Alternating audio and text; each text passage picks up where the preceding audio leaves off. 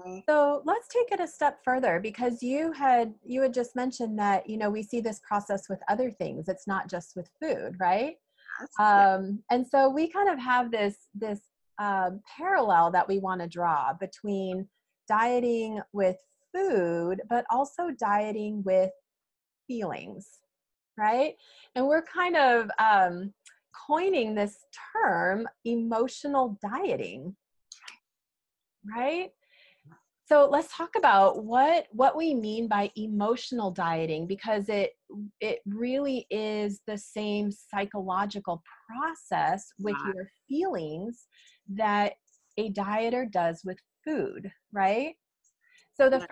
the first thing that comes to my mind, Dr. Julie, is one of the factors is when someone is dieting, there's this very rigid belief system about good food and bad food. And the goal is to only eat the good food and to very much stay away from the bad food.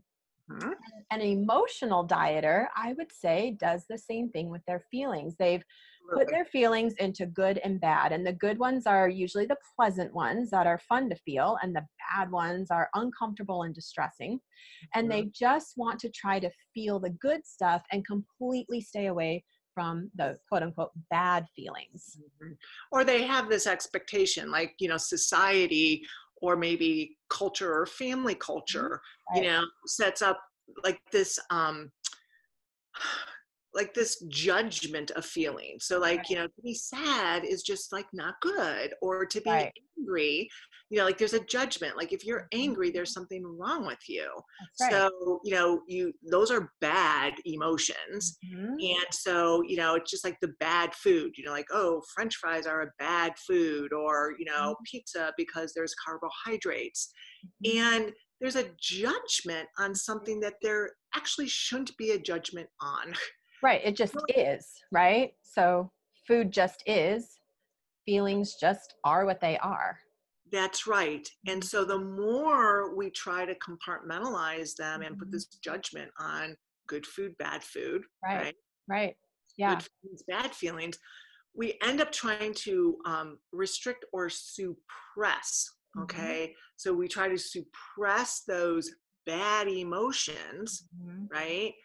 Which we know is just going to then lead to eventually Mhm. them coming up in a way that feels out of our control. Mhm. Okay. Yeah. Can sometimes feel overwhelming and overtake us, right? Mhm. Think about like if you're angry at something, or mad about something first, and then it turns into anger that you're Mhm. suppressing, Mhm. it's going to end up eventually erupting, and sometimes erupting into rage. Mhm. Okay. Mhm. And there's that same parallel process with food, Yep. right? So I can't have this ice cream, but I really want it. Mhm. Okay. And then the next thing is I can't have this pizza, but I really want it. All Mhm. right. Yeah. And then maybe the third step is, I have this glass of wine and it disinhibits me. And then there's also this pizza and this ice cream. Mhm. And then you end up, that urge or that craving erupts Right. into a binge eating episode. That's right. That's right. So dieting and restricting food can actually lead to binging on food. And dieting or restricting your feelings can actually lead to an overwhelming experience with your emotions, right? They can flood you, they can overwhelm you, and they, quite frankly, can scare you. I think when your emotions, finally rebound and come out in these really big ways Mhm. in response to not wanting to feel anything, that can be really scary and unfortunately can reinforce, see, it's scary to feel. I shouldn't feel. I should stay fine. So it can kind of keep you locked in that cycle, just like binging and dieting can keep you locked in that cycle. That's right. That's Mhm. right. Mhm. So I think it's really important. You're going to hear this throughout. Mhm.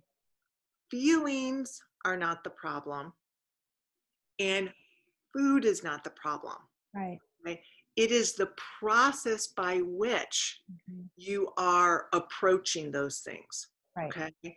So, Mhm. like with feelings, if there is this judgment, there's this good feeling or bad feeling, I've got to Mhm. suppress this, right? Mhm.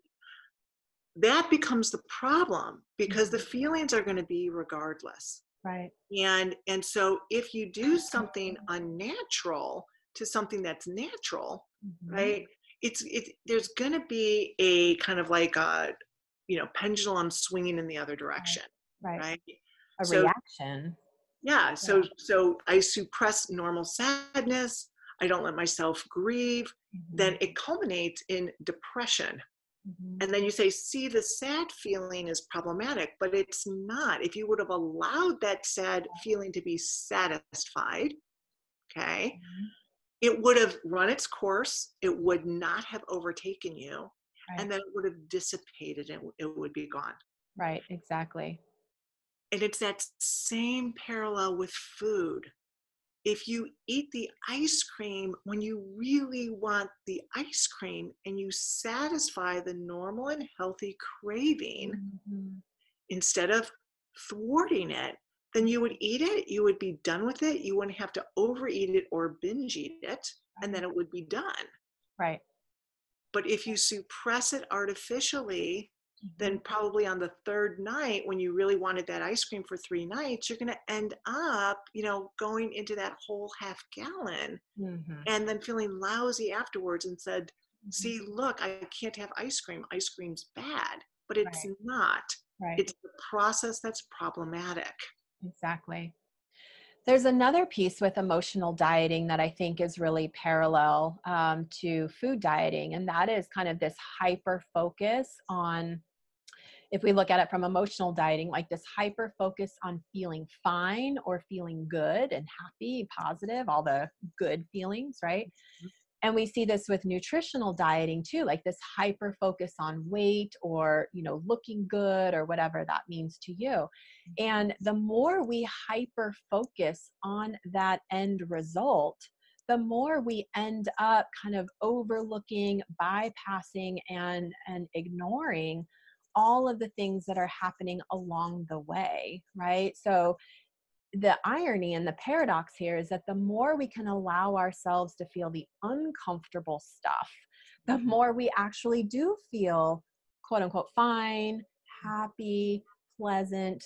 And same with food, the more we allow ourselves to eat all foods and enjoy the foods when we crave them and really let our body, lead us through the process, our weight is actually going to be better managed and maintained in a very organic way.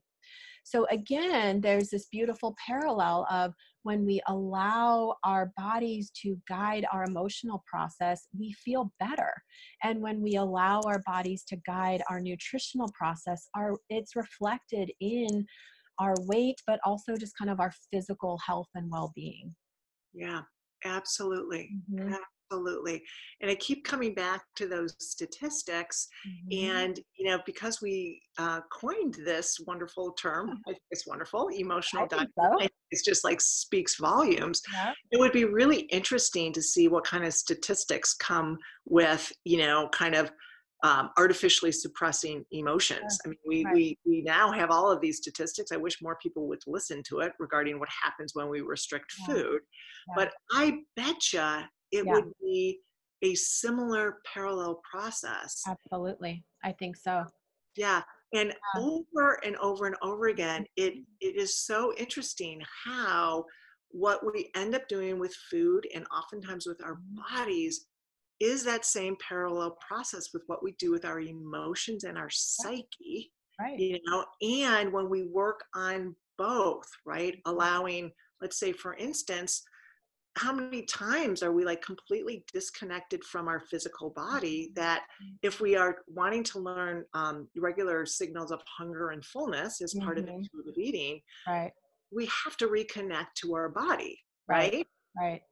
And what have we been talking about? Like the first couple of video casts were really heavy into, we Mhm. have to connect up to our emotional self Right. so that we can readily know what those feelings are so that we can start then responding to those feelings Right. in a healthy way. Parallel process. That's right. And I think that we then see parallel fears get activated, right? So when we talk about if you stop dieting and really start eating all foods, I mean, I think the number one fear we hear is if I really give myself permission to eat and not diet, I'm going to go off the rails and just eat and eat and eat and never stop. And as a therapist, I really hear very similar sentiments around feelings. They're like, Dr. Ashley, if I like open the floodgates and let myself feel and not be fine, I am going to be completely consumed Mhm. by all of my feelings. I'm going to have a emotional meltdown. I'm not going to be able to function. I'm going to get so depressed that I'm just going to go off the rails. And again, there's this paradox or this irony that it's actually the opposite, right? The more you let yourself eat everything that your body is wanting, the better you feel and the more balanced things remain. And the more you feel everything that your body is feeling, the better you feel and the more balanced things remain. Yeah. So really what we're talking about in all of these areas that again is a parallel Yeah. is trust. Yes. Okay. So trusting that whatever feeling you are having, Mhm. number one, if you learn to allow it and embrace it and support it, it's not going to overwhelm you. It's not going to pull you down. Mhm. Okay. It will arc and then it's going to dissipate Mhm. and then it's going to serve its purpose and you're going to feel better. Yeah. Okay. Mm. Same thing with trusting yourself around food. Mhm. Okay. Is that same kind of thing. So with intuitive eating, one of the biggest obstacles that I hear is, I don't trust myself around food. Right. Right. So it is entering into that space where you say, let me work on these principles Mhm. and then start building trust within yourself that you Yeah. actually can have eventually a serving of ice cream, That's right? right. Right. You eventually can have 2 cookies and not kinda eat, 7 cookies. Mhm. Yeah. Yeah, and I think you're bringing up a great point about like this practice, this trial and error, this developing of trust within self. Um, can everyone just make sure that they're muted? I know there's a little bit of background noise. Thanks. Um, kind of again these parallels of if I'm not dieting, I don't really know how to eat. Right. Right. And I think, Yeah. we can see the same with feelings. If I'm not fine, I don't really know how to feel all of these feelings. And I think you're making a great point, Dr. Julie, which is the only way that you're really going to figure that out and get comfortable with that is to start playing around with it and dipping your toe in that water, trying to eat some of those foods that maybe diets have told you are bad, and really kind of coming back to yourself and seeing what that experience is like. And same with your feelings, allowing yourself to dip your toe in the water of some of those feelings that you've had messaging around that are bad and that you shouldn't feel, and seeing what that process is like for you and starting to let your body and your mind give you the data and the direction as opposed to these external diets and messages about what you should and shouldn't do. Yeah. Yeah, and I wanna deepen this great concept that you brought up, because this really is working on a complete new knowing, right? Right. Like for some people, I mean, most of our population is, 40 and up, okay? Mhm. And that's a lot of years, Right. a lot of programming, a lot of templates, a lot of belief systems, right? A lot Right. of value systems that have become internalized and really entrenched as your belief system and your way of being in life Right. around food and body, you know. So please know that this is something that is difficult to change. It is Mhm. absolutely very hopeful you can thankfully change it, but it is messy. Okay. Mhm. There is not, you're not going to listen to our video cast and then go off and change everything because you have Mhm. intellectual knowledge. I Right. wish it was that easy, and I Yeah. wish we were able to do that for you. So I want you to know that it is a parallel process with emotions, It absolutely is. like if you've never really allowed yourself to be angry and you've got, 45 years of normal pieces of anger that have built up, it is going to be scary when you first start Mhm. opening the door Yeah. to those emotions that you have suppressed. Yeah. Okay? And Yeah. it's going to be the same thing when you go to eat Mhm. something that you have restricted for a long time. Right. So I just want you to be able to know that if you are stumbling around with this, which Mhm. of course you're Of going course. to, Yeah. this is not about you. This means that you're trying new things that are new. Mhm. And you're going up against really old ways that have become so natural Mhm. that tons of effort has to be put towards changing it. Yeah. And the pull right now is going to be to go back to the old belief systems and the old Mhm. behavior. All Right. right. You're kind of going against the current. Mhm. And all of that is really normal and natural. So it takes, number one, a lot of effort, Yeah.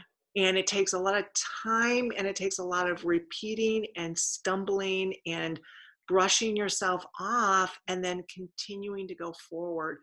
Mhm. And I think the most important thing in that process is not judging yourself. Right.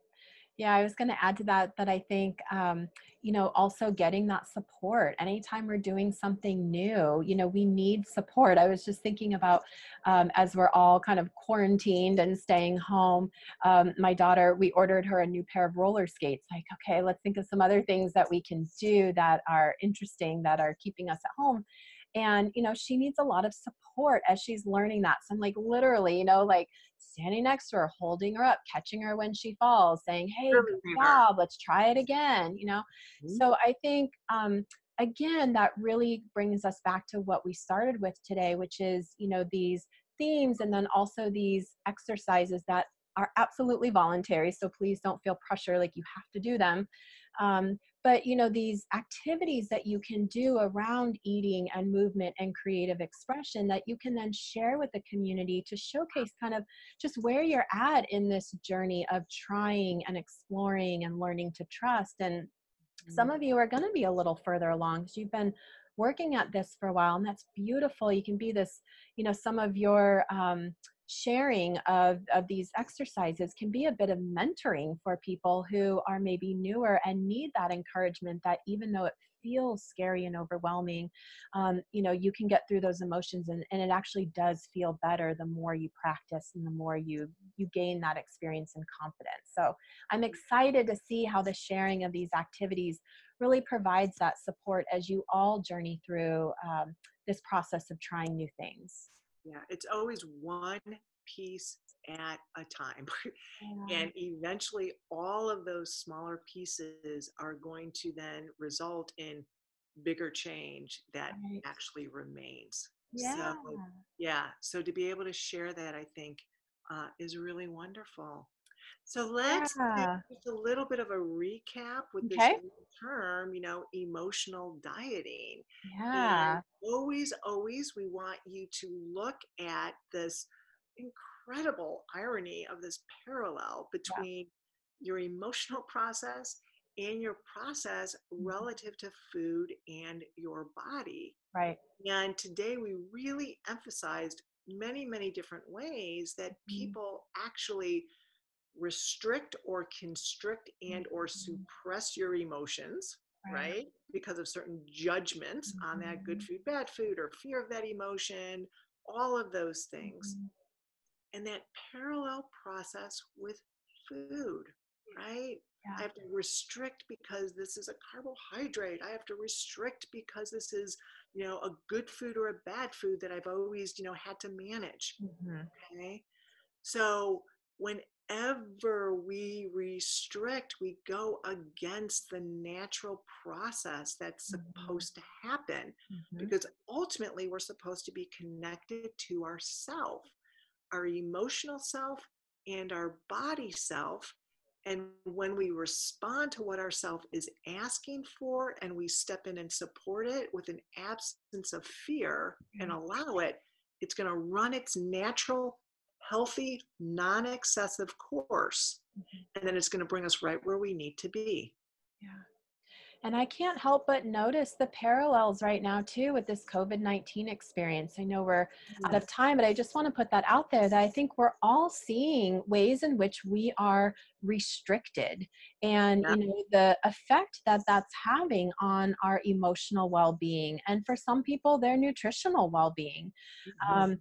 But as soon as I'm told I can't go to the store and I can't go out and see my friends, it's like all my brain is thinking about, and I feel so like yuck that I'm restricted. It's no longer my choice whether or not I go out to that store. So, what we're experiencing as a society with these lockdowns and restrictions, I think can really be an interesting thing to look at relative to then how we restrict ourselves relative to food and feelings.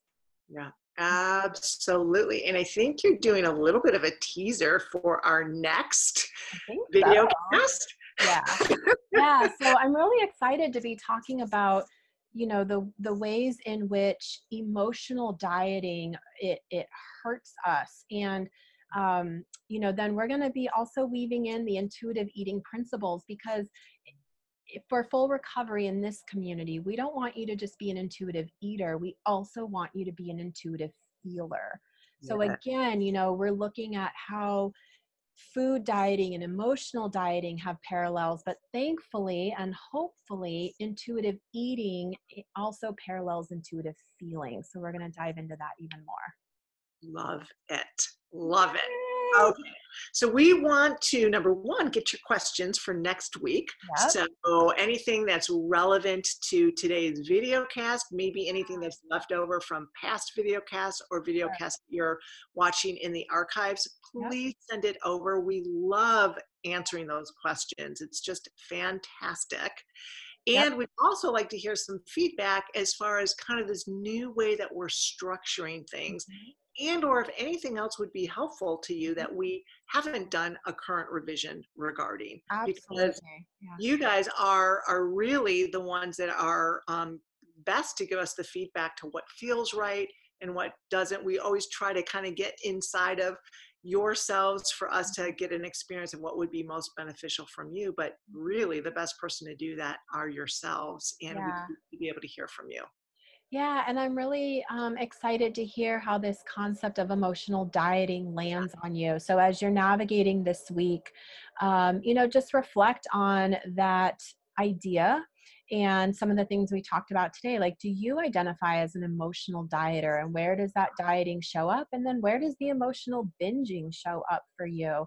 And just kind of sit with that and notice what's there. And if you feel so inclined, we'd love to hear from you in the community. Again, the more that you guys can share with each other, the more of a connection and camaraderie you're going to feel through this process, but we certainly respect everyone's privacy as well. So if you just want to keep those insights to yourself, that's perfectly fine. But if you do want to share, we always welcome, just the opening up. So Yep.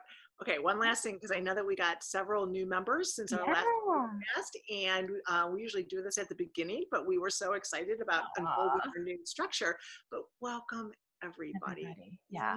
Really glad to have you here. Mm, Looking forward to getting to know you better, whatever you want to share. yeah.